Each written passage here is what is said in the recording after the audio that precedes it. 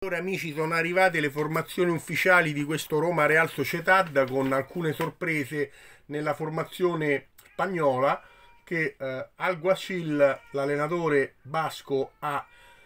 progettato con, secondo quello che leggo, con il 4-3-3, ma comunque i giocatori dovrebbero essere questi, quindi Remiro in porta, Gorosabel, Zubeldia, Lenormand, Rico,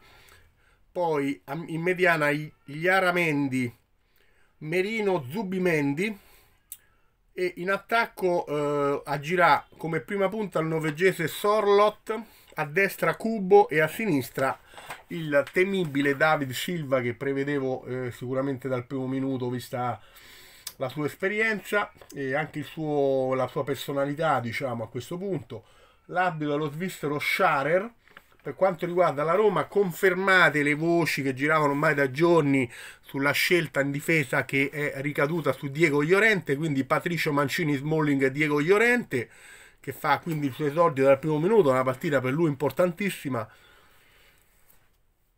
Diciamo che magari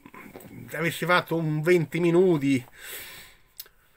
magari non so, a Cremona, per dire, avremmo voluto vederlo un po' in azione, forse anche lui avrebbe voluto integrarsi un po' meglio, ma è un giocatore che Mourinho conosce bene, quindi mi auguro che possa fare la partita che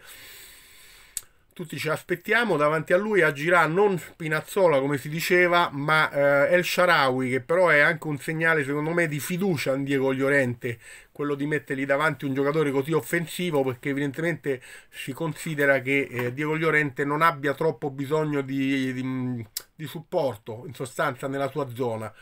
A destra Cardorp, quindi a sinistra El Shaarawy, in mediana agiranno Matic e Cristante, e poi Lorenzo Pellegrini, Dybala, e prima punta l'inglese Tammy Abraham, che speriamo di rivedere in ottime condizioni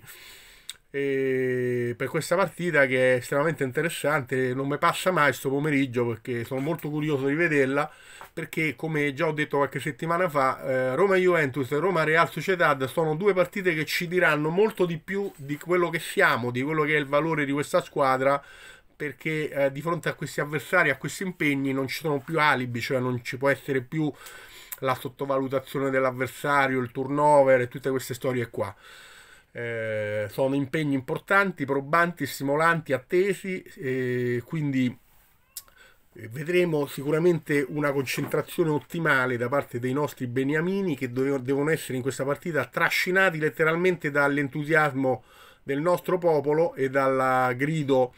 dal supporto, dal tifo dello Stadio Olimpico, che sarà naturalmente lo Stadio Olimpico delle grandissime occasioni. Buon Roma Real Società a tutti e ci vediamo dopo la partita.